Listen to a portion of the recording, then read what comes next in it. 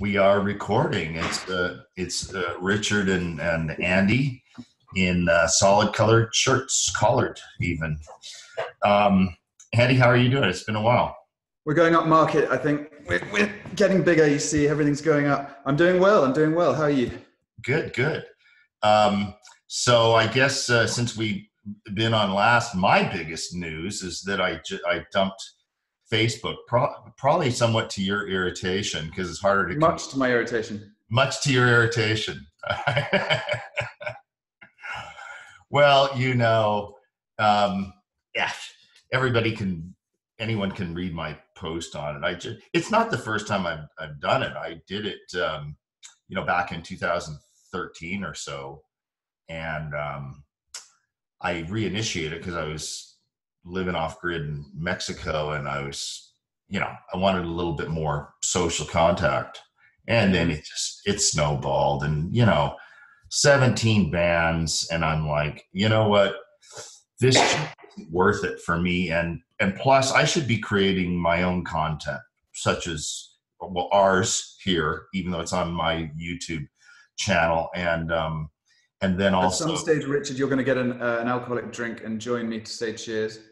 no, What I was going to tell you is this is a Kronenberg, but Heineken, their son, the owner's son, used to go to my school, and on my second last year, because he was the year above me, he let us drive a Mini all the way to the Heineken factory and fill it up full of beers and come back and have a party. That's my Heineken story. Yes, Heineken's a Dutch beer, right? But who knows where it's manufactured, right? Yeah, I've always liked Heineken. I tend to prefer lagers to ales, right? Now and then I like a stout or a porter. I'm just a Guinness man these days. I really do just enjoy a Guinness. I like it. I've always called it bread in a glass. So why don't you rejoin Facebook? Maybe this is a plea. People can comment afterwards, agreeing and backing me up that you should join Facebook again. So this is the beginning of it. Now, it's I've just got to move on from that. I am active, not super active, a little bit on Twitter, and that kind of culls my limits my going off and everything, spending way too much time. So we're going to have a guest on. Anything else to discuss before we do that? How's life going for you? How's the house going? What's that? I think I fired my broker because it just wasn't getting enough action, and I got the top agent in town. There's only 3 brokerages in this small town, and I got the top one, over 3 million in volume so far in this year, 3 million ahead in volume in 2019 year to date than the second place, and the top 5 of the top 10 are all from the same brokerage. So I'm pretty happy. About 12 agents toured the place yesterday. It's been on the market with a new broker for less than, tomorrow will be 7 days. And I've already had like 3 or 4 showings. I've had 2 offers. So things are starting to move, and I hope to be out of here soon and start the next phase. So I'm going to, Andy, tell us, what have you been cooking lately as I get George our meeting link out to him? I did a bolognese the other day. Day before yesterday, I did a big set. I did no interesting meats. It was just pork sausage. I did some lamb and then beef mince, 20% fat, high fat. Started with the sofrito, which is carrots, onions, celery, and garlic. And then I put that in with a little bit of oil, put it in, and then put the tomato paste in, and then browned the meat and then added the chopped tomatoes, then put it all together, and added whatever else, Worcester sauce, a couple of other things, a bit of butter, and then let it cook out for a bit. Put some stock in it with some water.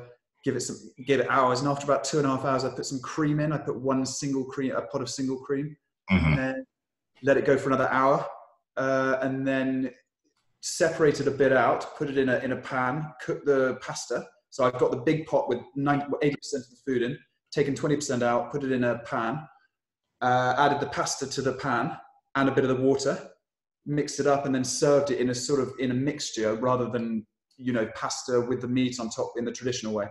So that was that. Yeah, it sounds great. I do like bolognese. When I lived in France, I had a girlfriend who did really excellent bolognese. It's something I really like.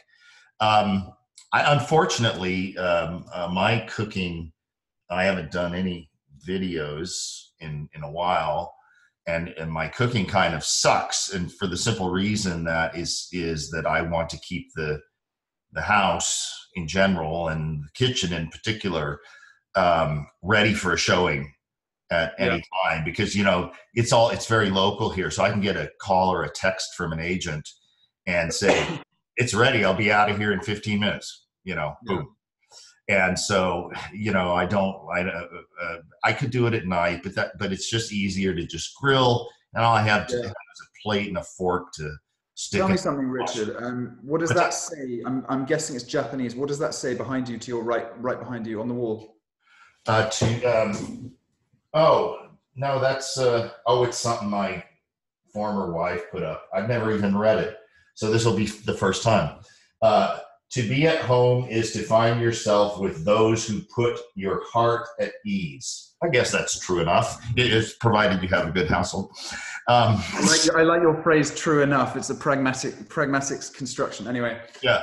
Okay, so I'm going to send out the link here to George. And so he should be joining us. Tell me about your meeting with George. Tell me about when you first met him at the conference. We're going to let's wait till he gets on, because I want to see his reaction to that. That makes sense. It makes sense. Yeah. So you don't know him. I don't know if I shot you the video he did with Noah, who we've had on here, which I guess I'll link, because Noah is a former discussion alumni. And it's a really good interview he did with Noah. So, he should be coming on any second here. Yeah. So, in terms of joining you for a beer, I actually don't have any alcohol in the house right now, so I couldn't, even if I wanted to. So. Oh, you're having a dry short period, are you? It's on and off, but I like to, if I choose to drink, then I just go down and get like a pint of whiskey or something like that. I polish that off. Might as well talk about that off in like a half an hour. Might as well talk about a few guests that might come on, which are, for example, Yasuhiko, your friend. Yes. He's a philosopher. He's Japanese. Yes. And he's going to talk about a few different. What do you know him as being really knowledgeable on and interested in? Well, philosophy in general, and philosophy of the minds, from he's a very interesting dude, because he was a Japanese, Buddhist monk sort of thing, and came to the U.S. I believe this is like late 70s or maybe early 80s. And his perspective is kind of a hybrid between Eastern and Western. He's very well versed not only in all the Eastern stuff, but also all of the Western, philosophy. Can I frame something for you, Richard? See how you like the simplest thing. So it's obviously just a generalization, but which is Western philosophy as kind of engaging, which you could see as left hemisphere, like going towards finding a target and improving. And Eastern philosophy being about detachment, which is sort of right hemisphere, which is sort of pull away from something and detach yourself. And that's kind of an interesting model. The way, I don't know, like that. What do you think? All I can really do in that regard is kind of just give my general impressions of it. It's more, I think. Eastern seems to me to be more introspective. Yeah. And, trying to I don't know, find yourself, whatever. I like one thing I really like about it is, and it's expressed in different ways. And I think even there's some elements in Western philosophy that incorporate that. And that's the idea of yin and yang, balance. So yeah, you have this thing and then this other thing kind of balances it. And it's actually also somewhat of a scientific principle, which is typically described as negative feedback, right? So you have these like processes.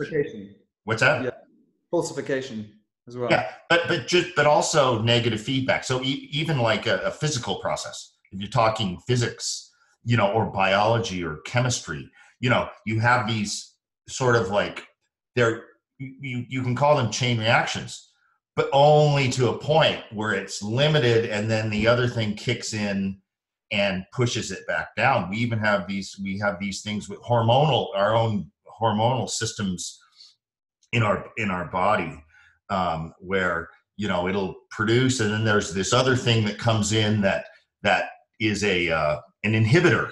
So you're always getting these push pulls back and forth, so that even a nuclear explosion is only a chain reaction to a certain point, right? So right there it chains and goes bigger and bigger and bigger, but then it peters out, so that sort of thing. Yeah, I've been big on balance at the moment. I think balance runs in every philosopher's philosophy, really. Whether it's Hegel, there's the thesis and antithesis meets synthesis, or whether it's Goethe or Nietzsche. All of them, in a way, what you're trying to do is balance your sleeping pattern, balance your temperature, balance your sociability, balance your alcohol intake. Do you know what I mean? You're trying to balance everything. It's like a thousand balances that you're constantly trying to work on. I was talking to my friend he said to me, describe your philosophy, describe your what's called modus vivendi, which means like way of living, as if like I had a way. And and I just said, you know what, Jim, I can't do it because, he didn't specifically ask me. I said to him, I can't explain it because it's constantly changing, and it's not like I believe in anarcho-capitalism or I believe in X-ism or proprietarian. I use these things as tools. But you said to me, like, how do I live? I just say, watch how I act. Yeah. I couldn't articulate it in a book. I was thinking about this last night. It was interesting because if you were to go to my blog, freetheanimal.com, and search on stuff, you find results for almost everything that you search. That's your blog? That's a really good blog. Anyway. Oh, shut up, asshole. Yeah, you've never heard me mention it before, But I'm gonna probably sometime, within the next few months, I'm gonna hit post number 5,000, especially if I start ramping it up and writing my bullshit there instead of like wasting time on Facebook. At least it stays there. I can refer to it later. Try to do that with Facebook posts. It's just a crazy disaster. Yeah, too many. Especially I saved my Facebook posts. They're interesting, really good conversations. I just press save. Yeah, I've done that. I have some. But I was thinking about this deal with philosophy, because I've written a lot about that, from a libertarian or anarcho-capitalist perspective, and even some about proprietarianism, as you brought up, Kurt Doolittle's gig. And I'm like, I was like, you know what? I don't have much to say about it all anymore. I'll get this idea, but it's way more politics or current events, and how it may peripherally relate to philosophy. But to just like, it's just so much mental masturbation to me now. And I don't mean that in a particularly derogatory way, but it's kind of the same thing when I used to write a lot about diet and weight loss and stuff like this, it's like at a point you got to say, I got it. Now how about I just live, right? And so that's kind of where I'm at. And so where I intend to be going once I leave this place, hopefully within the next month or so, I've been doing a lot of research on, being a nomad, expat, stuff like that, and trying to figure out where do I want to go.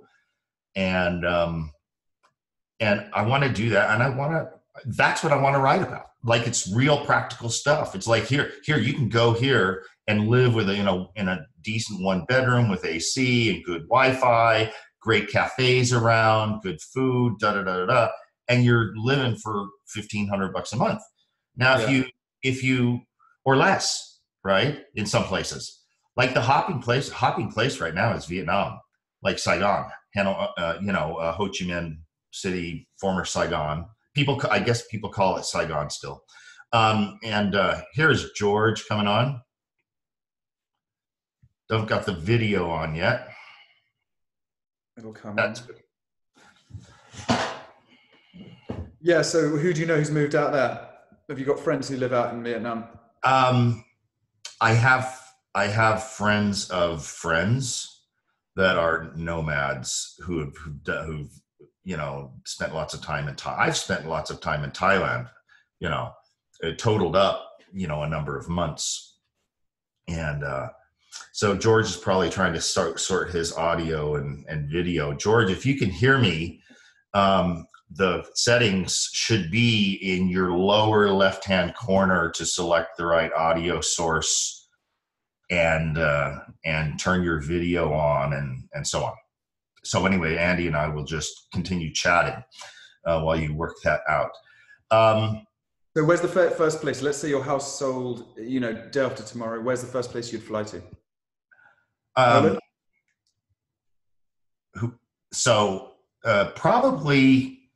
Probably somewhere in Vietnam, but there's a number of places. And one thing that's interesting is because I speak French, there's areas that are like old French colonial areas where there's a lot of French spoken. So that might be an interesting thing to do. Makes sense. So we'll see, but there's all sorts of possibilities. Having been in Warsaw, I'm interested in Eastern Russia. A lot of guys are going to Ukraine. Kurt lived in Ukraine for a period of time. Incidentally, we had chatted about getting Kurt on here again. I never heard back from you on that. Yeah, so Kurt hasn't responded to my my Facebook thing yet, so I'll wait on that and we can discuss that. I'll email you when he does. Yeah. Okay. George, can you hear us yet? Oh, he clicked off. Okay, maybe he's still sorting. Okay, brilliant. Yeah. Zoom, if you're using it for the first time, remember when we had the professor from Ireland, Dr. Casey. Dr. Casey. Yeah. He had a bit of issues with it, but he got it sorted. So I'll tell you what, I'm going to pause the recording right now, and we'll just wait to get George on, and then we'll bring the recording back online. Oh, he's here again. Are you there, George? Is it paused now? Let me pause it here. 1, 2, 3. All right. We were gone for like 10,000 years, and we're back. It was a time warp thing, and I'm Richard Nikoley, and Andy Kerr's on just to bring, and George has never met Andy. Andy's over in London. And this is George Bruno, who we have on. And I just want to, before I have him, I want to give just a brief background of why it's such a treat for me to have him on. And that is, so I don't know, it was a year or so ago, he started working with Anthony Johnson's 21 Studios, 21 Convention, which I've spoken at 4 times. And I started watching these interviews that he does with the speakers and sometimes some other folks as well. And I'm like, yeah, I really like his interview style, then it was when I spoke in Warsaw at the 21 convention just a couple months ago in July. It was like a great so I did it like an hour-long presentation and immediately went right down into the other room, and where I was interviewed by George, and I was able to express what a privilege it was to actually be interviewed by someone that you admire so much as an interview. But there's more to George too. So I'm gonna frame it like this.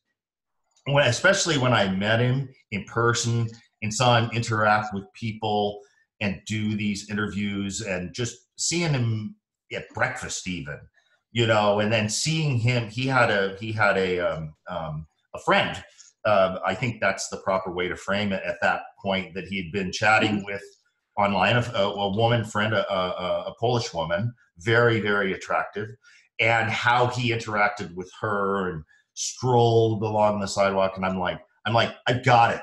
You remember the Dos Equis commercials way back on the radio and on TV? The most interesting man in the world, and that's who George reminds me of. So with that, now you tell us about yourself, George.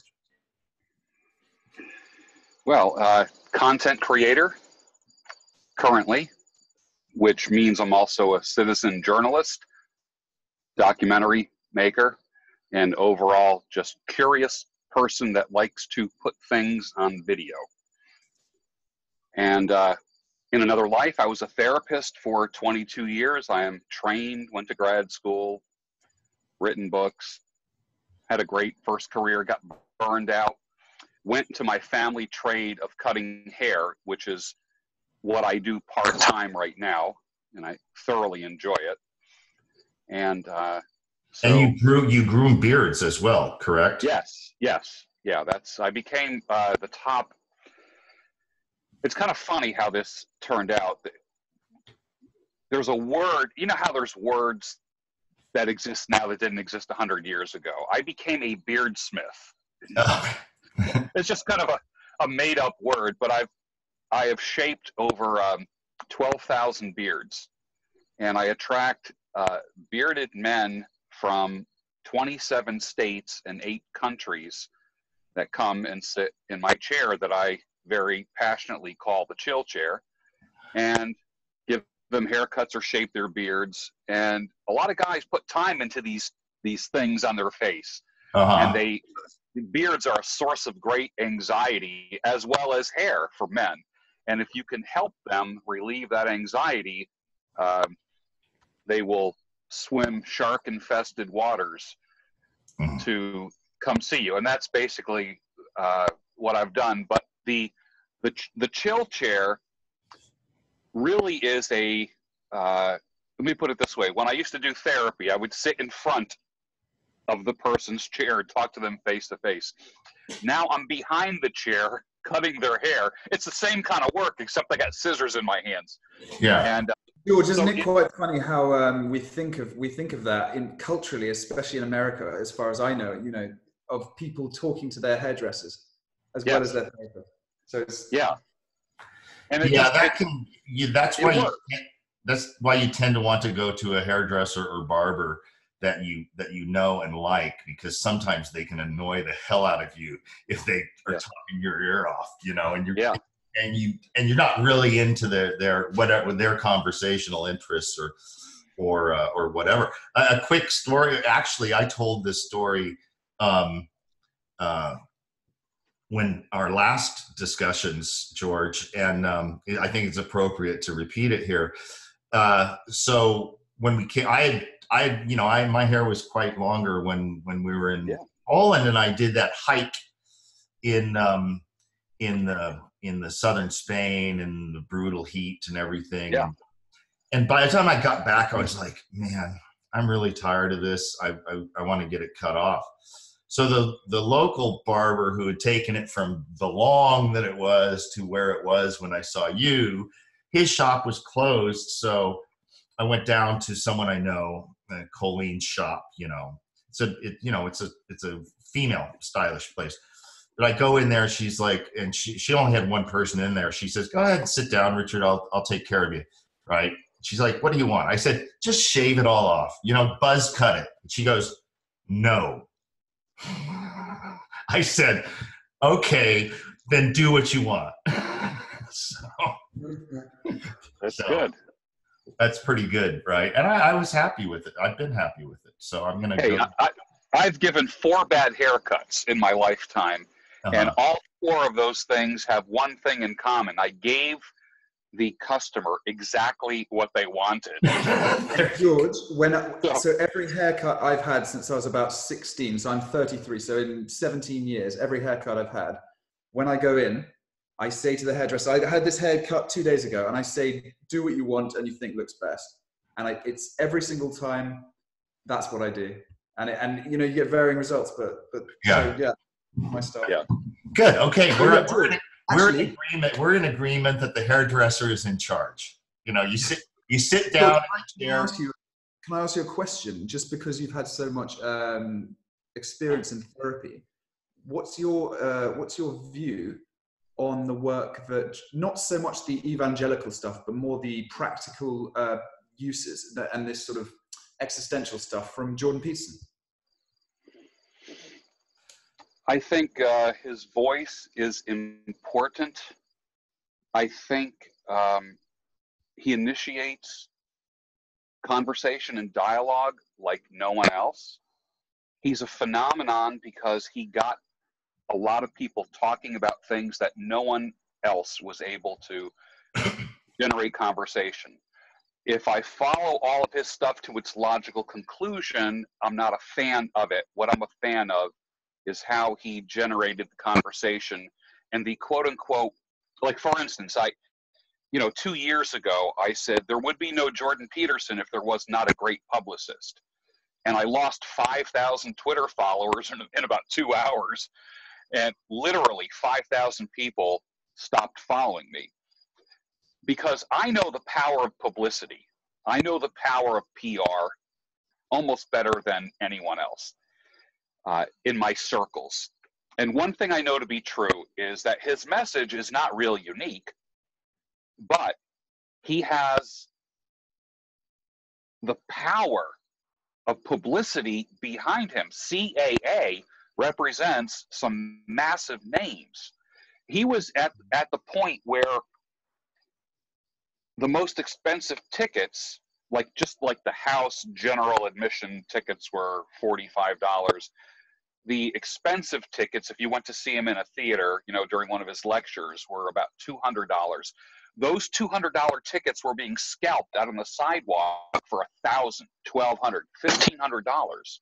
Wow. And of course, that was played up by the publicist.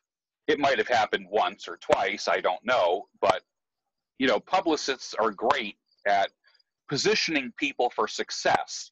And I do believe his agent played a huge role in what we know today as Jordan Peterson. Huh.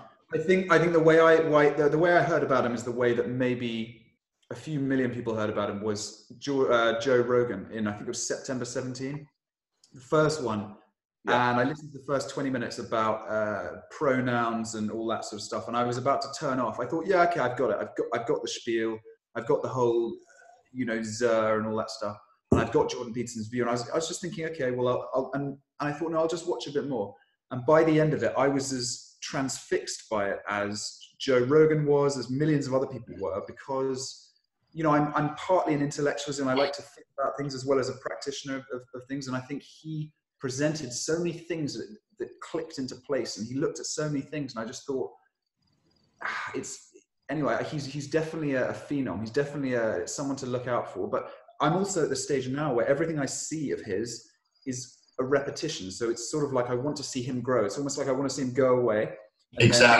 Exactly where I'm at. And it interfaces with our prior conversation about, my interest in philosophy from a sort of libertarian. Yeah, there would be no Jordan Peterson if there wasn't a Joseph Campbell. Okay, yeah. Yeah, well, I mean, that's where he goes a bit far for me, but there we go. Yeah. Mm-hmm. But the thing is I was echoing what Andy said. It's like, and I read the book, The 12 Steps, or most of it anyway. And it's like, and it's a phenomenon. So you want to at least be somewhat conversant on him. If you're chatting with people on intellectual levels, his name's going to come up. Right. So it's good to have an overview, but it's just like the philosophy Andy and I were talking about before you came on, George, and also my past blogging for a long time about, the paleo diet and all that stuff and food and everything. At what point do you say, I've got it? I've got enough. I can live, I can function. And let me go out and test these ideas in practical ways of reality. I want to get into some of that stuff. I would push back against that very slightly and say that once you've gone through those years of reading philosophy or over intellectualizing everything or armchair philosophizing, then you want to get practical, and everything's about what can I do today? What can I do for my friends and all of this stuff. And I think I've kind of reverted back and I've said, okay, well, I don't want to become ultra practical, and I still want to sort of keep tweaking. I never want to ossify the way that I live, and always trying to take new information. And it's sort of like, it's easier the older we get to ossify by not sort of trying to change and trying to adapt with the times. George? Yeah, I think about every generation, a voice comes along that teaches us the basics. And honestly, clean your room and make your bed has almost become like a kind of a tongue-in-cheek thing. Yeah. All right, so I cleaned my room. Now, where are the women? In other words, it's attained metaphorical status. Well, exactly. It's a meme. Kind of like this thing I have on my note here that I'm going to talk to you later. Get unstuck. Of, right? Because you have a website that's called that. But before we do that, let's talk about the art of the interview. And I'm gonna drop some links. And George has how many YouTube subscribers do you have? 137,000 something. That's substantial. Yeah. So George does a lot of content on video on various subjects. And I'm not sure that do you have interviews that you've done on your YouTube, or are those all on the 21 site? Yeah, I've done a lot of different interviews. I just call them dialogues. I like having conversations with people, and that's why we call this discussions instead Andy and I call this discussions. Discussions 1, discussions 2, discussions 3. But there is room for the interview, and and it's kind of all, because sometimes it sounds like an interview, then sometimes it sounds like a conversation, sometimes it sounds like a discussion. And one thing that really surprised me, it's like, oh, you were wrong on that one, Richard, because I started seeing all of this long form stuff come out, like Rogan, like Dave Rubin, these guys. It can be an hour, it can be 2. There's like no fixed end to it. They just go and go and go, especially Rogan. Some of them go over 3. I think there's one with Alex Jones. 4 hours with Sam Harris. What? 4 hours with Sam Harris, 4.5 minutes. And I was like, with the shortest attention spans we have, because there's so much information flow, right? How can this possibly work? But it appears that there's quite an appetite for it. Or look at Stefan Molyneux. I said for years, I can't watch his videos. They're too long. There's 2 hours of the truth about this or the truth about. But is that saying more about you than it is about someone else? All right, I'll get you back on that, Andy. So, so George, how about just interview art? You and I talked about who are some of the interview personalities that you admire, or that you like to watch, or that you've actually learned from and developed some techniques from? Well, Bill Moyers is one of my favorites. He's a PBS fella, and when he did his interviews with Joseph Campbell on mythology that made such an impact on me. That was probably about 3 decades ago. But I like Bill Moyers. I've always liked Dick Cavett. There's something about Dick Cavett's voice. He could say anything and just. My favorite interview ever, George, is Dick Cavett with Marlon Brando. Yes, one of the best interviews ever. I'll have to check that one out. Yeah. And when we were in Poland, George, we talked about Terry Gross, Fresh Air. Yes. On NPR.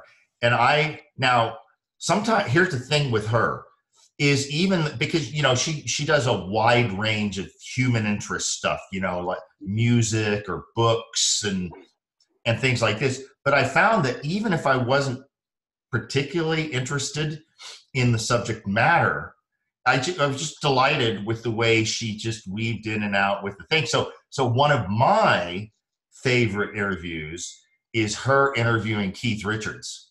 Yeah. It's on the NPR archive site. It's just brilliant, and partly because Keith Richards is an incredibly interesting dude, and he talks about how one of the just greatest sections of the interview. He talks about how he was kind of the idea man for the songs, and then Mick is who would make it into a song, right? But Keith talked about how he would come up with ideas. He had one of those old cassette recorders, the flip top with the buttons and everything, and he'd just get a riff and like in a hotel room. And a lot of people, I think most everybody has this problem where you have these ideas, and it's like maybe there's something to that, right? Maybe you're a little bit inebriated at the time, and everything's firing, and you got this great idea, right? And then the next day you can't remember what it is. But not Keith Richards. He would put on the record and pop it out. It could be ridiculous, but at least he would have saved it, and it could be something he would do later. I think a lot of those bands, Richard, have a sort of a specialization that we don't see. Like Mick Jagger was obviously like stagecraft. He was all about. There's a live version, I think 73, of Beast of Burden, which is kind of it's an alright tune, but it is such a good version because he's just the way he plays, the way he moves around, and it's just. I think the Beatles played for years on street corners in Liverpool, and each one of them took a sort of they specialized in their own areas, and they allowed for the Beatles to become how it was, obviously with a lot of backing. I think bands are fascinating the way they come through, like The Band. So Robbie Robertson in The Band, he wrote all the music and he got all the money, and they all got they were all destitute. Yeah. And he ended up with and that tension runs through them. So the band had their big, I think it was 73, or no, 78. They were, their final gig was filmed by the, what's his name? The director. Martin Scorsese, The Last Waltz. Absolutely. And it's so interesting to me. That's some of the absolute best live music I've ever seen. It blew me away. Like Caravan. Are you talking about that music? Walks off stage. You're talking about that movie that Scorsese was that Scorsese that did that about the Rolling Stones a few years back? No, it was about the band, a band called The Band. Oh, okay. Anyway, I'm really interested in the history of bands and how they it's from maybe sort of early 60s to, let's say, late 70s, sort of 60s and 70s. Yeah. Now, George, any other favorite interviews, or interviewers that listeners should check out? I am of the persuasion that interviewers need to be friends with the person that they're interviewing. And I say that because that makes you want to build a bridge to them as quickly as possible. Like, for instance, President Trump. We are at odds with China right now. They're a superpower. They would be considered our enemy, so to speak. President Trump says, "My friend, President Xi." And I thought, why is he saying that? Some people said, he's a traitor. And somebody pointed out to me and said, it's easier to negotiate with a friend than with an enemy. Mm-hmm. I thought, that's freaking brilliant. Make friends with them. Even if you don't agree, make friends. Okay. So when I interview people, I like to feel like I'm having a conversation with a friend, and it does come across like that. It's never an interrogation. It's never a gotcha. I never try to corner anybody. I want to bring the best out of people. And I ask questions and make comments, and then I just zip it. Yeah. So what you're saying, George, is, and I'm using that as a lead into that, because I'm going to show two opposite examples here. So everyone's probably has seen the Kathy Newman interview of Jordan Peterson. It's ridiculous where everything he says, she's like, so what you're saying is, and he says, no, that's not at all what I'm saying. So what you're saying, but so that's the antagonistic gotcha sort of, you on the run sort of interview. It's boring. It's just, it makes you feel like you have to take a shower after you've seen it, right? It's just it's so much garbage most of the time. And that happens both of the ways. That's why I don't watch any of this cable news, all these like sound bites and like, and I just hate it. Same with talk radio. Except, Rush is okay because normally he has on, ditto heads. And so, it's more of a congenial conversation than an adversarial one. But here is a great example of what you're saying about friends. Piers Morgan is quite a lefty, liberal lefty, but he so happens to be good friends with Donald Trump for a long time, right? And when Trump was just in the UK, Piers Morgan was the one who got the call for like an hour-long interview. And it's a brilliant interview because they're friends. And so you learn, it was much more about common grounds than it was about, I got you with this, I got you with that. Perfect example, George. Thank you. That's a good point. Yeah. I used to work in a salon where the owner of the salon would refer to all the new customers as a friend. This is probably 40 years ago. And I'll never forget, as the person was ringing out and paying for their services and leaving, the owner would say, "It's good to see you again, my friend. Mm-hmm. It's good to see you." And he would always use that terminology. And I believe that unconsciously disarms people to believing that they're actually a friend. Now, it might be psychological manipulation, but I don't care. It works. I think it creates a little more peace and a little more. It's beneficial psychological manipulation. Sure, absolutely. Well, it does. It's, and there's countries you can go to and cultures where you get greeted at the door of like a restaurant or something. It's like come in, my friend, Yeah. And it's just it really puts people on a good setting for whatever it is they're trying to mutually accomplish, whether it's to buy some goods or something like that, and then I suppose that could lead to sitting down and smoking pipes together, right? That's something I forgot to mention, is that you're rather a pipe smoking aficionado. I think I heard Anthony Johnson one time introduce you as a professional pipe smoker. I wish I could get paid for pipe smoking. I'd be a millionaire. I've always said that two men can sit down and smoke pipes and not say a word, and after an hour get up, shake hands, and each go their separate ways. And the wives or girlfriends would say, "Oh, so how'd it go tonight?" I would say, "Fantastic. I had a great night."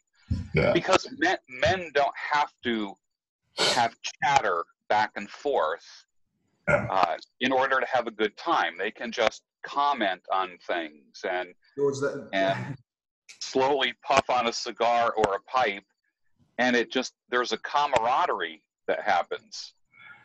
I feel the same way about you as that, George. When in Pulp Fiction, when what's his name, John Travolta sits opposite Uma Thurman in the car, And he says, one of my favorite things is sitting opposite someone and not having to say anything. That's the moment I always think of. And it's definitely a male-female thing. Very few women I know can do that. Or they would just get, it's that sort of awkwardness. They, you know, that sort of the young teenage phrase, they go, oh, orcs, that's orcs. Everything's awkward. I think that's quite a female kind of stance on things. You know? Yeah. I mean, you know, it's funny, you know, with my former wife, I don't like to use the word ex-wife. It's weird to me. We both say former wife, former husband. Anyway, I like that. But it was always funny, you know. I'd say, "Hey, I talked to Dave, my brother, or Stacy, or Michael, or I talked to my dad, or I talked to my mom," and then I get these lists of like, "Well, how's this going? How's this going? You know, things in their lives. How's this going?" And I'm like, "I don't know. I don't know. I don't know. I didn't ask." She's like, "You didn't ask." Yeah, we don't. Men and women are different, you know, and we should celebrate those differences. I mean, you get all these people that are on dating sites and they're looking for you know, people that are exactly like them, and I'm thinking, God, I don't want another me, you know, in the same car or same room. I want to have something different. And you know, I like the idea that we're different. I like the concept. Yeah. I think it just makes for an interesting relationship. Oh man, it would be awful, right? Wouldn't it? Yeah. So do we have anything more to talk about in terms of interview art or the art of the interview? What I got one. From my position, can I ask you a couple of questions? Like, what are some big no's? Maybe you've got some things. I really don't like that style because of this. I really don't like when you're doing this. Maybe not that. You know, anything like that. Any prescriptions? It's better to have silence than use a filler word such as or the long. So what do you think? You know, people will basically it's about cognition. It's better to have silence because you will get an odd, like for instance, when I'm on stage speaking, there's times where I will say something and then have complete silence and I'm looking in the crowd and after about 7 seconds, every eye is on me. And that's when I can deliver a gem of truth that I know will stick. So it's strategic silence. So keep that in mind. That's a big deal. The other thing is let the person talk. Let the person, I think one of the things that I have done in all of my journalism is I let people tell their story. And that's the key. Let people tell their story. It might be the George Bruno show, but when I have a conversation or an interview with somebody, it is their show. On the subject of silence. Now, I don't know that I've ever done this in a face-to-face negotiation, or I suppose you could do on video. And but it's a great telephone technique when it's just voice. Because I used to negotiate some pretty substantial deals for business on behalf of businesses, debtors, in essence, to settle some financial claim. And so just a fabulous technique. So you chat for a while and you kind of read where things are going and everything. And then you bring in your offer. You don't justify it. It's just the offer. Here's what it is. And then you don't say anything.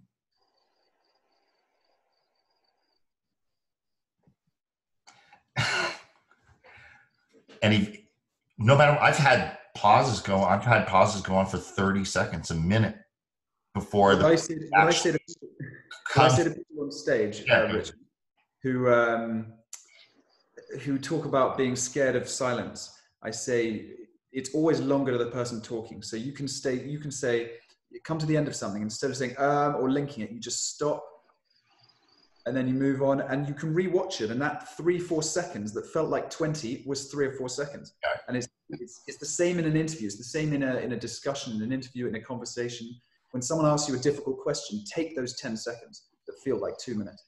Mm-hmm. Mm-hmm. And the other, and especially even, and I would say on video too, you do both verbal silence and body silence, no body language, poker face in essence, while you're thinking.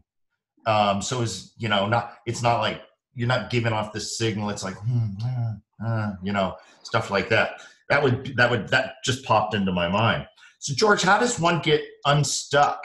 He has I'm going to link all this stuff up, including his YouTube channel. Also, George, I'm going to make this, when I get this file processed after we finish, I'm going to make it available to you in case you want to pop it up on your YouTube channel, in case. It's up to you. Yes, I would love to. So how do we get, I really like that, getting unstuck, and you should follow George on Twitter as well, because he gives out these little grains of truth that I think can be so you deal mostly with men, single or married or both? Everything, every age, every status. Yeah. What are men most stuck in? Income. Number one. Number two, relationships. And those two are really tied together very closely. I have found that men that are happy in relationships can give all of their psychic and mental energy to their jobs, to their income, to creativity. And I find that, like, for instance, when I was married, I had done some part-time acting for about 5 years. And I remember going to an audition, having to be at an audition in Philadelphia. I live 4 miles outside of Philly. And that morning, I have to remain focused. I don't have any TV on, any radio, because I know I was going to have to do a read in front of a casting director. And I wanted to be mentally prepared. So I'm just kind of zenning out in the morning. And then the wife would say something that could possibly start an argument. And I would get bent out of shape, and I would end up leaving the house with that on my mind, when 5 minutes ago it was on giving the best possible audition.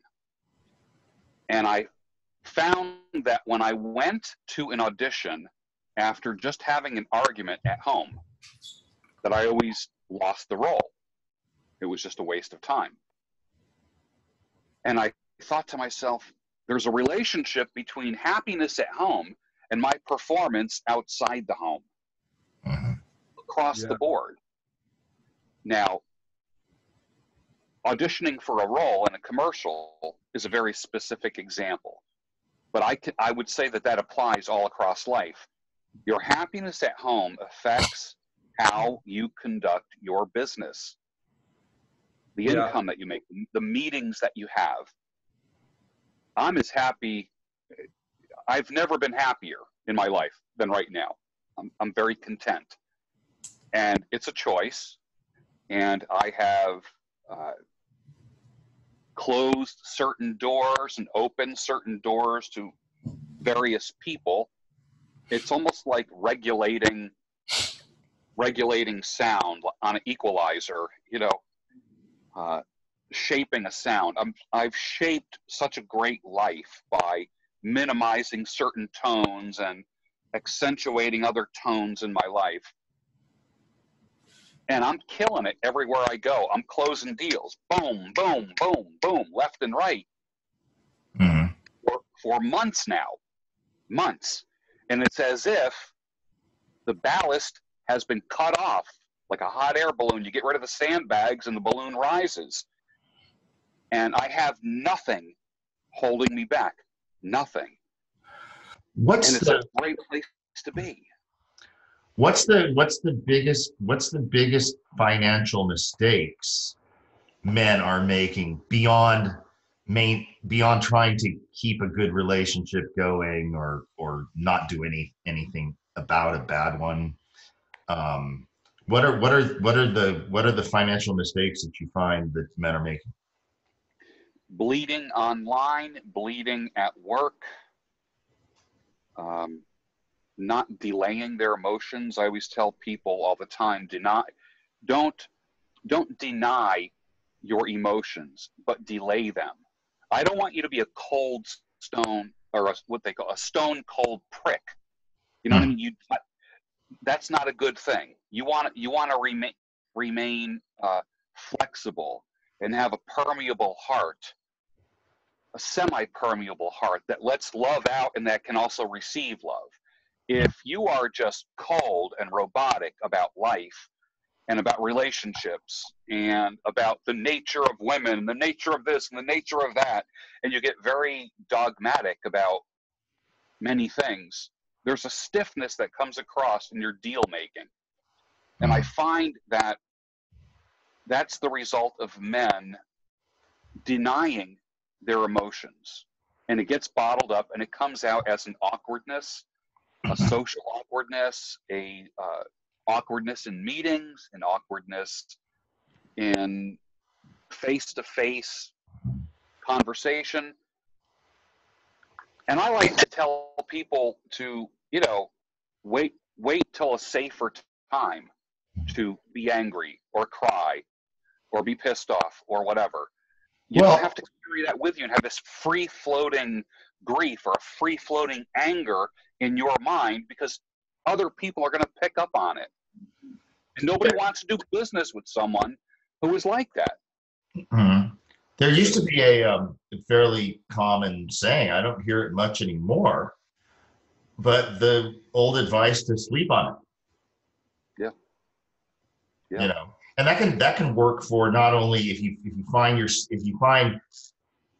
negative emotions, or sometimes even over exuberance, like, oh, I gotta, oh, that's cool, I'm gonna go get online and buy that, right? Well, you're being emotional, it's really appealing to you, and rather than like thinking about, but it can also be for business decisions. I had in my past life, I used to speak at some conferences, business conferences, and I had a presentation that I called "The Virtue of Procrastination," and it goes kind of like that in terms of, if you have some idea, particularly a business or entrepreneurial idea, people are like, well, write everything down and da da da da, and break it down, start taking actions and da da da da. But I think step number one should be procrastinate, because by the time if you do that, either something's just going to work in your subconscious and you're going to say, nah, that's never going to work, blah, blah, blah. I didn't waste any time or money on it. But even if you do execute on it, I guarantee you that the way you execute it a month or 2 or 3 months down the road is going to be quite different than had you at the beginning. And most likely, you're going to do it more efficiently and at less cost. Yeah. Think about that. I remember wanting to quit a job. I was in my 20s, and I went to a pastor, asking him what I should do. And this advice I take with me, and I now give this advice when I speak to people. He said, write your letter of resignation, stick it in an envelope, seal that envelope, put it in your top drawer on your desk. Wait 3 weeks. Put it on your calendar after 3 weeks, take that out, open it, look at the letter. If you still feel the same way that you want to resign, submit the letter. He says, but most likely you won't want to resign. I'll bet you that holds true a lot of the time. Andy? Yeah, I mean, a lot of it's just not rushing into decisions, isn't it? I try and frame it a little bit differently. I mean, Richard, what do you think about that? I want to respond to your response on that. In what way specifically? Can you? Your response to my response. Refresh me here. Well, on what George was talking about, were you listening? Oh yes, yeah. Okay, that I thought you meant something that I was saying. My response is that trick, and it could be a resignation level. It's just an example. It's going to be like, I'm going to tell my wife I want a divorce, and here's why. You write out all the reasons, seal it up, wait 3 weeks. There's innumerable, and here's the thing I'm positive about is that 99% of the time, even if you decide to move forward, your approach, you're going to rewrite that letter, you're going to edit it, you're going to craft it a little bit better because you've had time for everything to settle out. But all of these things we're talking about are they're different approaches to the same sort of thing. Sleep on it, don't rush in, delay, especially when you know you're being emotional, is delay it, right? Let those emotions churn, into whatever they're going to concoct. So our pilot version of this was with a guy called Moritz Bierling, and he came to England. I'd never met him when we had the chat on here a few months ago. And he came to Putney, right down the road, and went to the pub, and we both had a Guinness each and chatted about business and opportunities and his way of, he's only 25, 26. I mean, he's a young guy. Young man. And as we were walking back just outside to my house, he said to me, the thing that's taken him through the last year and turned him from sort of not a university dropout, but someone who's sort of a fledgling kind of hopeful entrepreneur into someone who's actually now succeeding. And on that, that Pareto distribution kind of rise, was not carrying his burdens with him at every moment, almost like deliberately saying, this issue, I've got a problem with my girlfriend, or with my this, or my, this, and taking it and either writing it down or tabling it or, parking it, really deliberately training himself over time to not carry that with him. So he's always free and always able to deal with the moment. I think that, and I said goodbye to him. I stood outside, and as I was fumbling for my keys, I thought about it, and it really hit me hard. I don't know what you think about that, George. Yeah, delay, don't deny. Mm-hmm. Just that alone right there. I mean, that's gold. Absolute gold.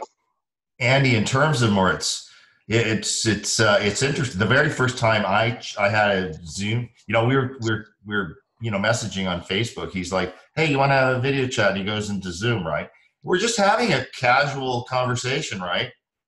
But he's taking notes of just a conversation with another guy. We weren't talking about anything specific. And he even shared the notes with me, right? That he was doing. You can share screens on Zoom and everything. And I thought that's kind of like Keith Richards with the thing. It's like, okay, put it down. I get to it later, but you're not right. You're setting this aside. I thought it's incredible. I figure that's probably too high of a level of discipline for me personally. But I will sometimes at night. What I'll do is I'll have some idea, and I'm like, I think about it for a few seconds. And I think, you know what? I want to revisit this later. Maybe I've had a few cocktails or something like that. Who knows? This could be total bullshit, or maybe it's some insight from inebriation. And so what I'll do is I'll pick up my phone and I'll send an email to myself, right? With just a little note so that I know I'm going to see it in a day or two when I review my inbox. Well, what do you think about this, Richard and George? Let's call it the soundbite of wisdom through conversation. And it's the idea that, what we're doing now is we're talking to you, George, and we'll rewatch this and learn some things. I talked to Moritz and I met him. So let's take Joe Rogan as a single person. If you look at the first 4 or 5 Joe Rogans, he's talking about, they're laughing and joking. It's almost like they're on stage. It's a bit of a show. It's a joke. And then you go months ahead, and it's almost like you can miss out, let's say 100 each time. And now he's this really articulate conversationalist. I'm not saying perfect. I'm not saying I'm a huge fan. I'm just saying he's definitely improved. And I think that I look at him as a almost like a model for Rich and I to try and each time try and think, okay, well, that wasn't good. That was better. What do you think of Joe Rogan's style, George? I like it. He's very watchable. It's so different than anything you usually see on television or hear on the radio, because there's not, in the States, there's not the FCC monitoring everything, and you don't have to bleep out bad words. And we all know that most people use profanity on a fairly regular basis, and it doesn't faze us. And I think when you take away those kind of boundaries, it just lets people be real. Mm-hmm. And I find him he's not antagonistic. I think he does challenge people appropriately, I think. But I think overall, I've never seen him create an enemy on his show. So it's his style. And I think he's not trying to be anything. Like, for instance, if I saw him out on the street, I have a hunch that he would be exactly like he is on his show. Yeah. Whereas television and radio shows, there's a way of talking on TV. Smarminess. There's a horrible smarminess, isn't there? Yeah, that news reporter, news anchor kind of thing. Faux authority figure. Yeah. And I've recently befriended Anna Breeze, a former journalist with the BBC. And she and I have gone back and forth pretty nicely. She's starting her own media company, and she's teaching people that you are a journalist and a reporter with your cell phone. You don't need cameras. You don't need lights. You don't need microphones. You don't need the backing of a state-sponsored media organization. You are your own media organization. And that's what she's teaching people. Good. So she's watching some of my videos, and she's a fan of my interviews. And actually, just this morning, I proposed to her that we do some type of collaboration. Yeah. But she's well known in the UK. The barrier to entry is nothing. I mean, it's equivalent to a fine wine or champagne or maker or whiskey distiller, yep. Versus someone who can just go to the tap now and get a glass of water. That's right. The news with the the vans with the big pole that goes up, microwave, all this stuff. It's millions, and broadcasters, broadcast equipment, antennas, and all this stuff. It's millions of dollars. And you got a guy like, I don't watch him on YouTube. I think he's the top guy, PewDiePie or something like that. 100 million subscribers. 100 million. There will never be another PewDiePie. What's that? He's number one on YouTube. It's PewDiePie. He's like a Swedish guy, I think.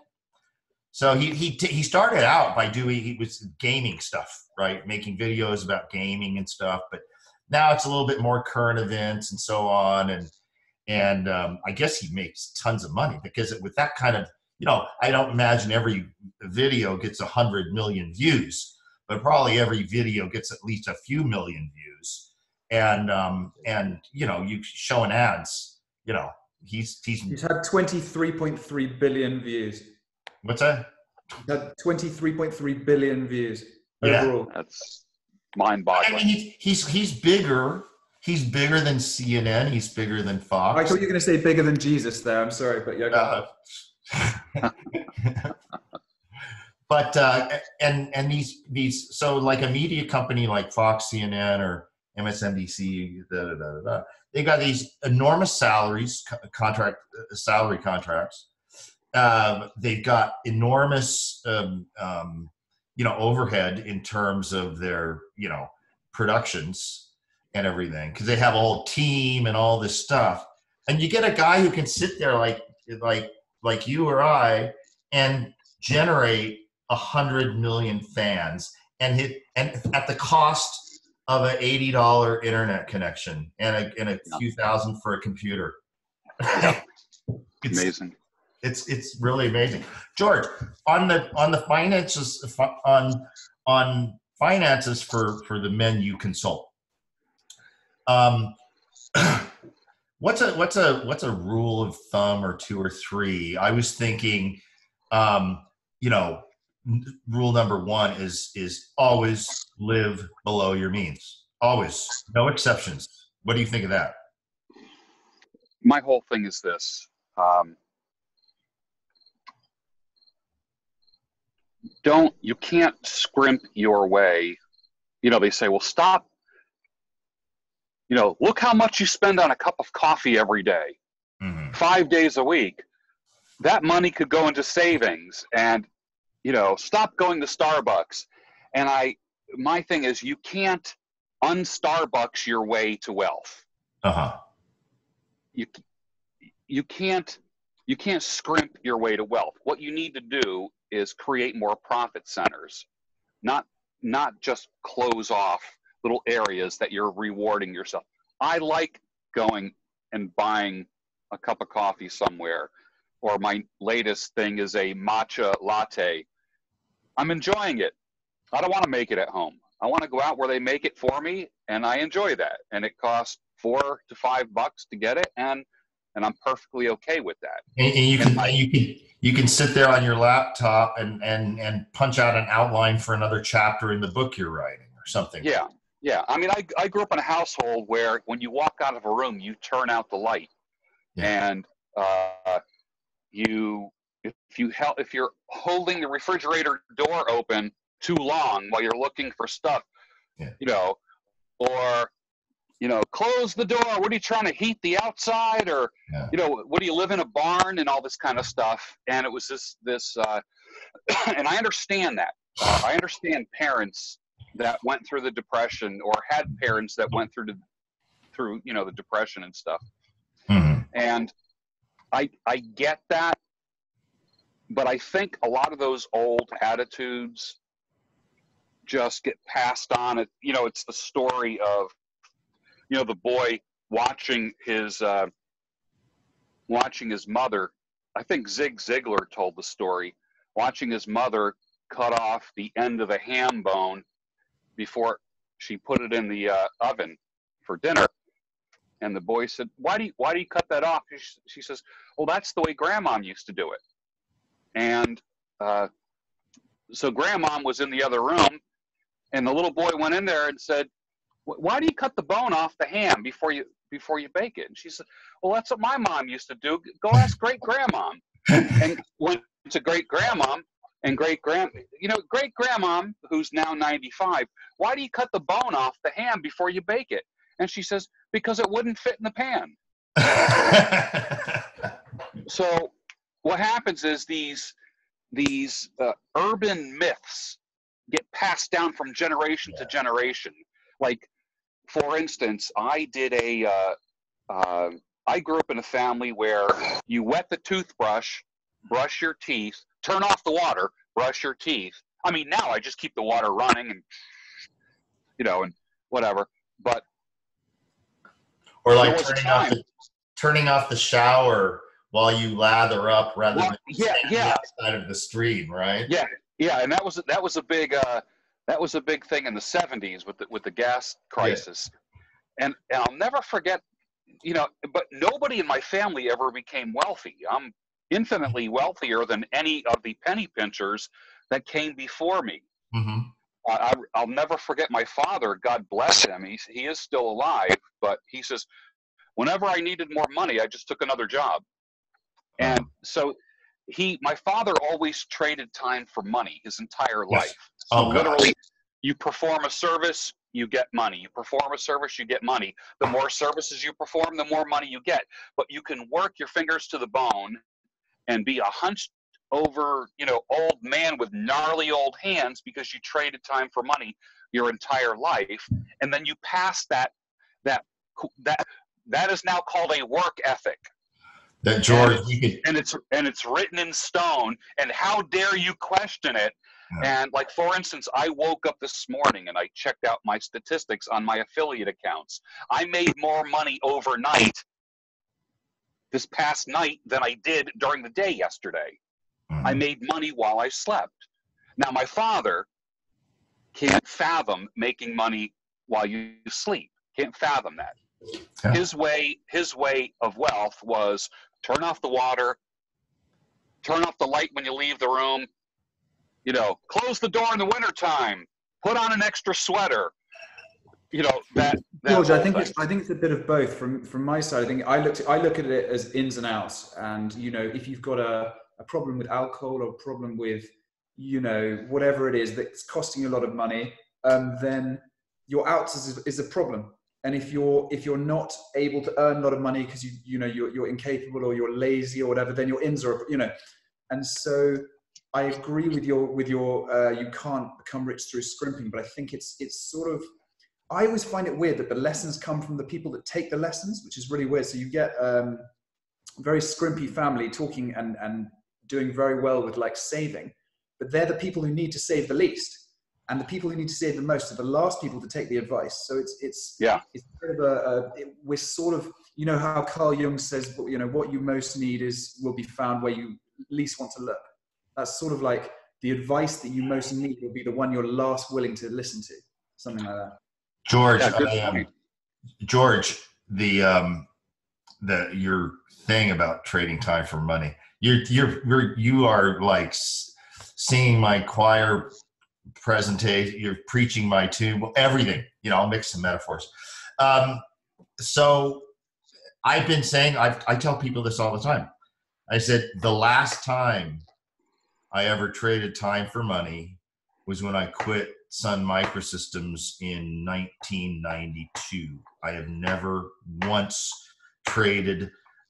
And here's the thing. Here I do two things. I said you want to be time independent, number one, and strive for geographical independence. I said the other thing I don't do is typically have to be at a specific time and place to make money. Right. I have stuff online. I have, you know, in addition to my, you know, online activity, some affiliate kinds of stuff. I have some vacation rentals, and, you know, they're on the internet. The listings are on the internet. They are 24/7. I can literally pick up my phone and just do click, send a quote, It comes in, goes to my credit card. And I just made, like, my rentals typically are like $2,000 to $4,000 a week, you know? So I make $2,000 to $4,000 in literally 15 seconds of time. I don't even have to talk to them. Once it's booked, the information all goes out to them automatically. And all this stuff. Now the other side of it is, you know, it's kind of typical with businesses like that. It's either a you know, desert or a deluge. So, you know, you have to be able to go a week or 2 or 3 weeks without a booking. But then it's like bam, bam, bam, bam, bam, bam, bam, and you just made 10 or 50,000 in one day. Right? Yeah.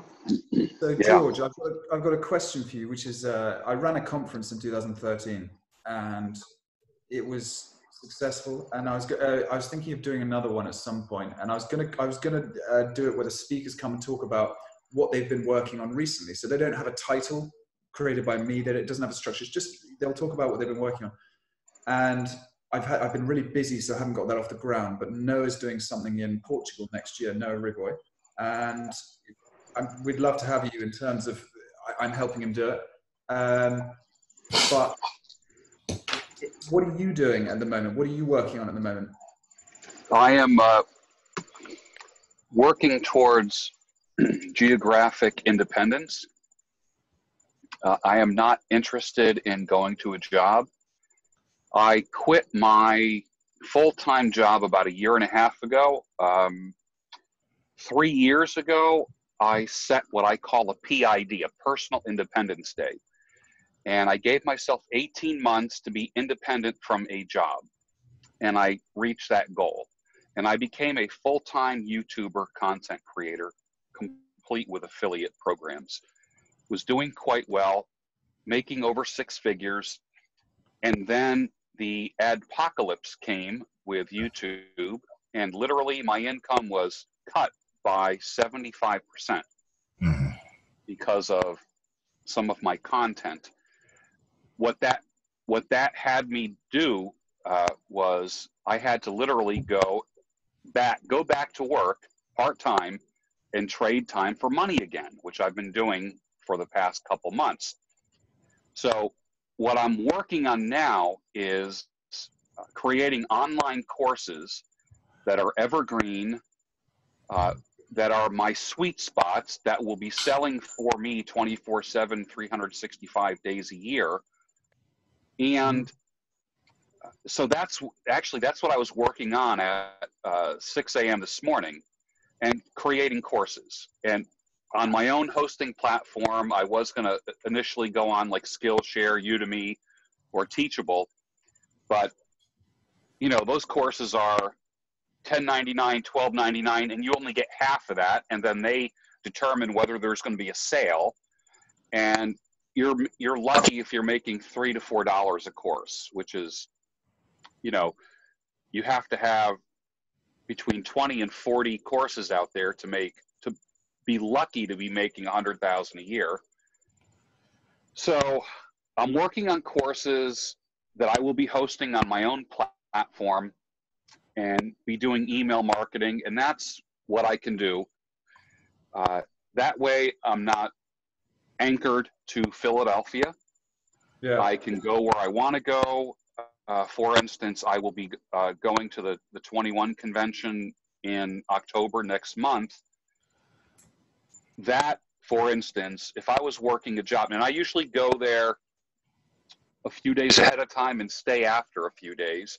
So that's literally, there's about 9 days right there. In the trading time for money economy, I'm losing money by not working.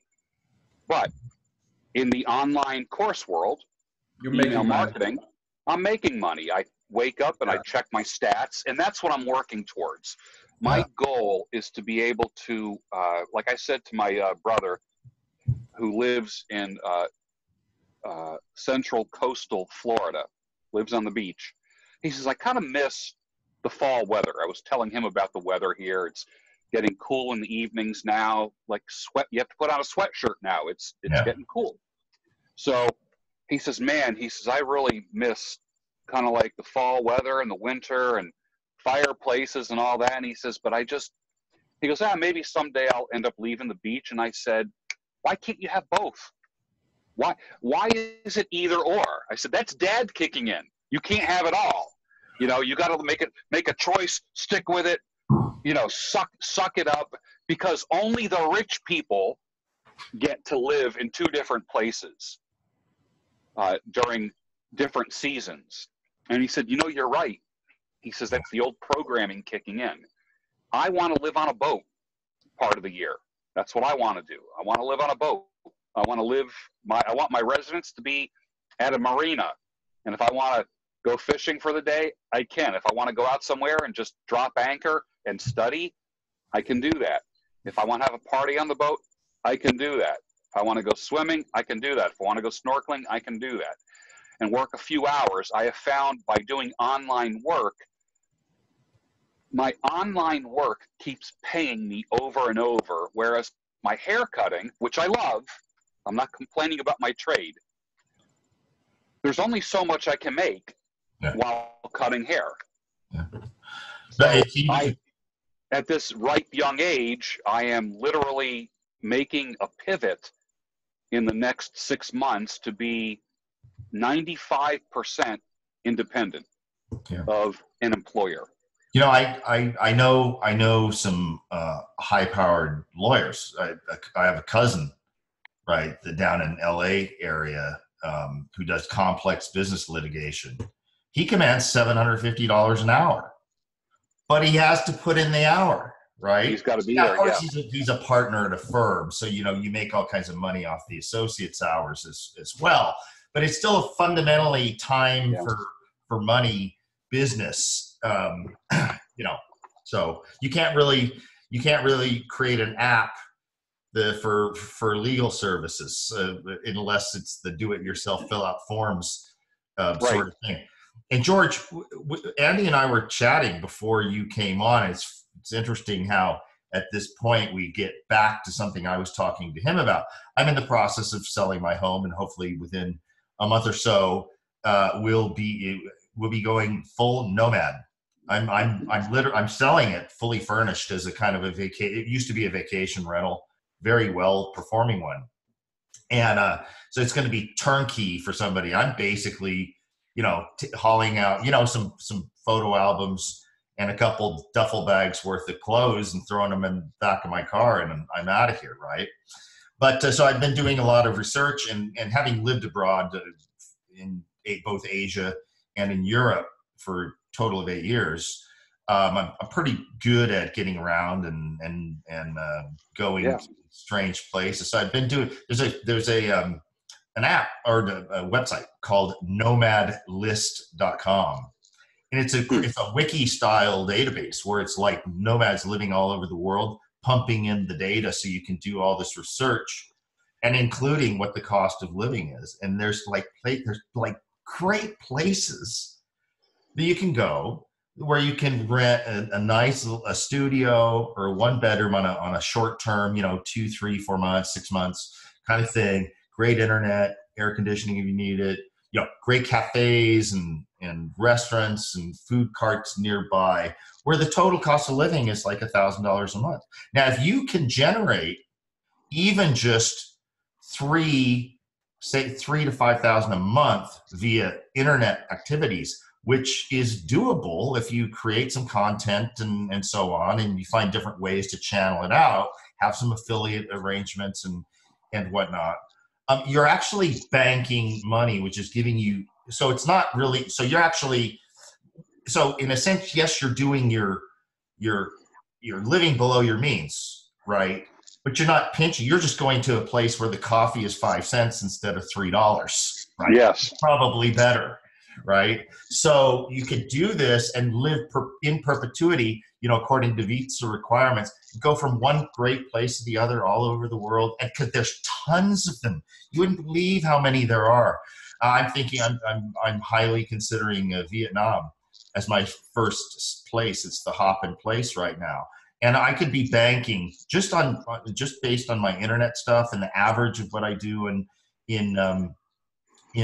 my vacation rentals. I'm actually going to sell 2 of my contracts because I'm not going to need to put in the time and service the debt on them and stuff like that. And so I'm going to be banking a few $1,000s a month, even living arguably a better lifestyle than I live right up here, because you got the beach and you've got you've got everything going on, and you can travel here and travel there. And Richard, what I call this is like the passive income model. So who we had on last time, Ed Towns, my best school friend, he and I just, when we were teenagers, we just created this passive income model, the idea of, freeing up all your time. And we obviously didn't know that the capabilities we'd have now that you're both making use of would be around. But yeah, just the idea that if you free all your time up through earning while you're doing nothing, like I am, like George is, like all of us are doing now, then you can learn, you can spend your time interacting with people, and not just, having fun, getting drunk, things like that, but actually learning how to improve those passive ways. So eventually the only things you're doing are having meetings with people that you're trading with, or obviously, phone meetings or however that is, and strategizing about how to increase your own passive income. And it becomes a sort of a very detached process. We're all at different stages for different reasons. And it's sort of the way forward, especially the way forward for people who are ambitious, I'd say. It just makes more sense to be able to have your own time, not working, trading time for money, as you say. I know a guy that was trading time for money as a personal trainer. And I think he was getting somewhere between $40 and $80 an hour to train people. And I've experienced things like this where traffic gets backed up and you're an hour late and you miss a client. Well, you just missed $80. A client gets sick. They can't come in. You just lost $80. They're doing construction on the road and you have to park a half-mile away from your place of employment. That keeps new business from coming to you. There's a snowstorm. The place is closed. You just lost a bunch of money. All these things come in between you and money. So you have to create a life where nothing can come in between you and money. So this person took what they already know, and that was how to train people, and created a course about arms, building strong arms. Did a course on building shoulders. Literally, they released their program, I believe it was $29, cheap for the e-course world.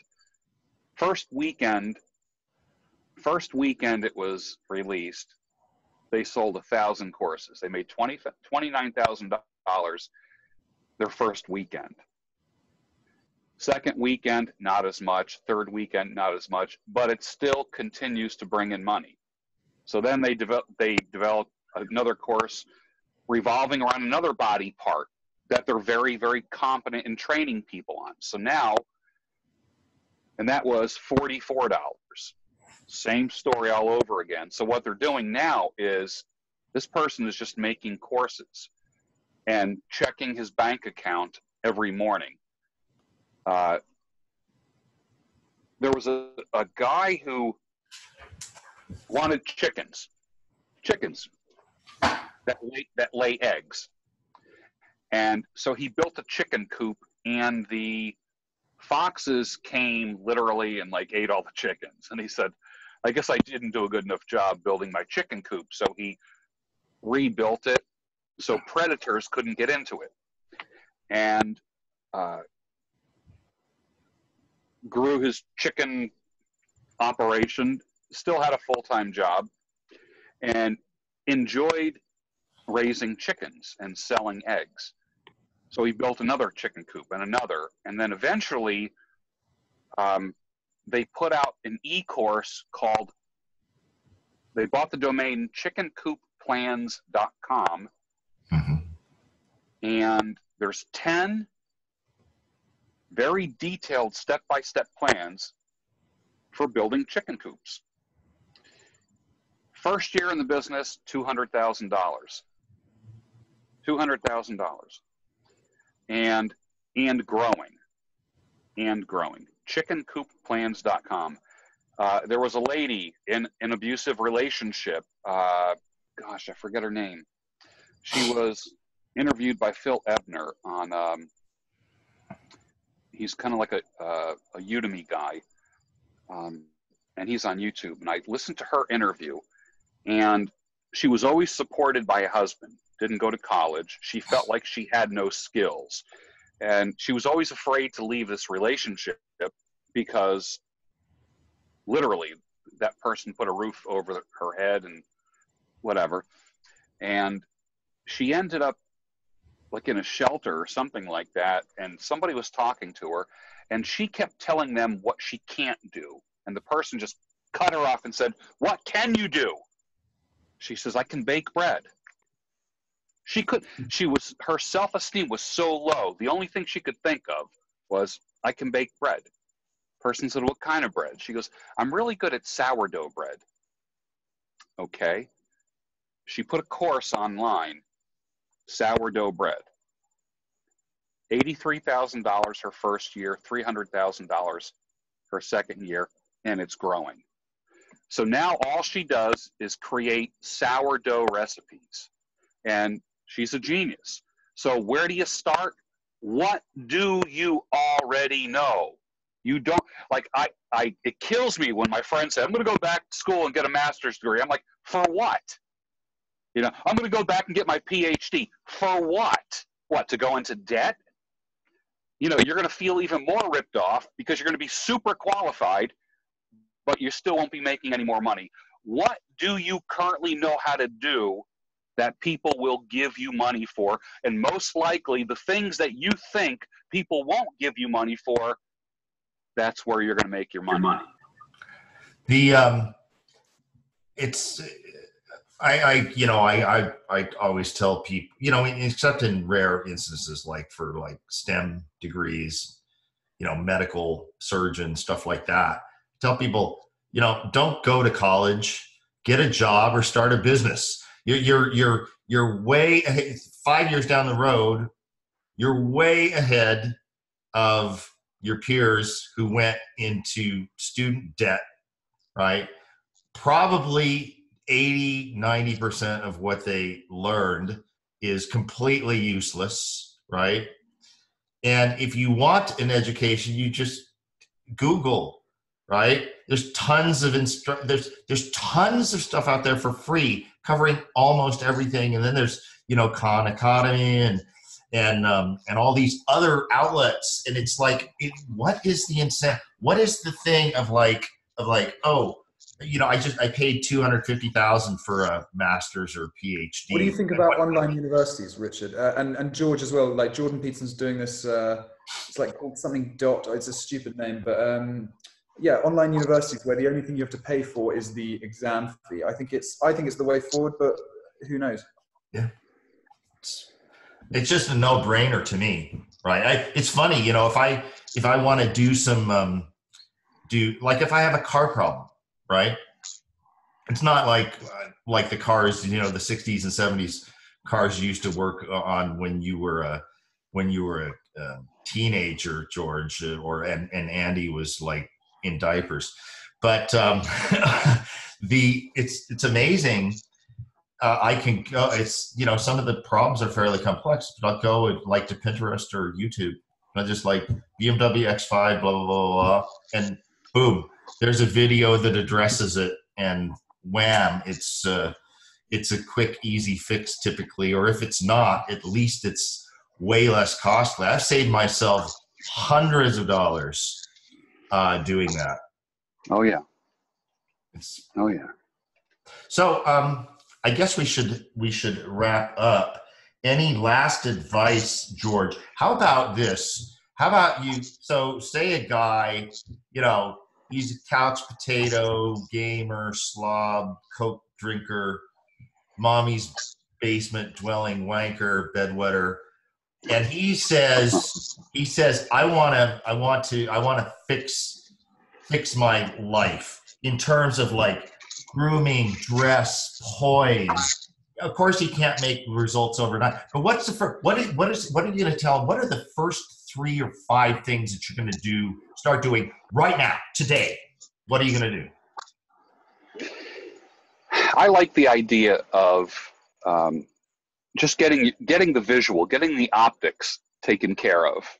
Get the haircut, pay the money, get the haircut. Buy clothes that are fitted. People are going to size you up in 3 to 6 seconds. It doesn't matter who you are. People size you up immediately.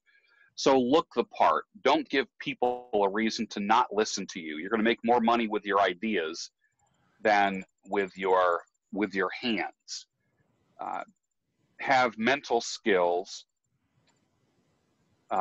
versus a trade skill. Although I come from a family where my grandfather said, always have something you can do with your hands. And I did. I cut hair for a living. That's a trade. I can go anywhere in the country, drop me off with a parachute anywhere in the country, and by the end of the day, I'll be working somewhere because I have a trade. That's kind of the neat thing about having a trade. But the reality is, many times there is a ceiling. You know, there's the hierarchy of man at work, men at work, and money at work. And you want to get to the point where your money is working for you, not just you working for you. You want to get away from just trading time for money. If you want to get a piece of what other people are making, that's the men at work model. But the ultimate model of income, and changing your life is money at work, having your money work for you. I think that's super important. And we're not taught that. Mm-hmm, mm-hmm. Yeah, something beyond just a passbook savings account. Or yeah, I might just add to that one thing, Richard, which is sure. just like anyone who's doing this, like it's for me, it's two things at once. It's like, take all the advice, listen to all the things George and Richard and I and everyone says, but at the same time, you've got to go for yourself. You've got to say, okay, I like that idea. I'm going to test it. Not I'm just going to blindly follow this man or woman's modus vivendi, their entire way of being. And so for me, I've felt like I've made the most progress when I've just gone out and said, oh, I really like that 5-minute spiel from this person. I'm going to try and do that for X amount of weeks. And then you get the feedback, whether it's, you know, a stupid diet or a way of living, or I now get up at the same time every morning. I think it's helped, who knows? So I'd always say, just keep testing, because people always say, oh, what's the answer? Like, how do you get here? How do you succeed? And it's sort of like, you're asking someone else to do what you've got to do, so they can, you know, the old, you can lead a horse to water but don't make it drink, that kind of thing. And that's, for me, the biggest thing is allowing the person to realize they've got their own agency and they need to train that agency into themselves. Mm-hmm. Train your agency. Yeah, so it's two ideas. You know, every experiment is a success because you either falsified something or supported it enough to continue to do it and continue to improve, which also goes to testing, but also being gradually. It's hard to do it at first until you could develop a little sophistication, but you can A/B test almost anything, right? So you have this approach and maybe it's modified a little bit here, and whichever one produces the best results, assuming that you're going to get results worthy of carrying on, whichever one produces the best results, that becomes your new benchmark A, and then you develop a little slightly different thing for B, and it's a continual process of improvement where you're actually testing, specifically defined things against one another. So, George, you want to wrap it up? George, it was really great to chat to you on here. We'd love to have you back, and hopefully next year we'll talk about a conference and maybe have you speak if you're around. Yeah, I would love to. My answer for speaking engagements is always yes. I never have to think about that. Yeah. Okay, so gentlemen, please, I'm going to stop the recording now, and please stay on because I have a couple of admin issues to cover. Thanks everyone for listening. George, Andy, as always, but I'll talk to you in a second.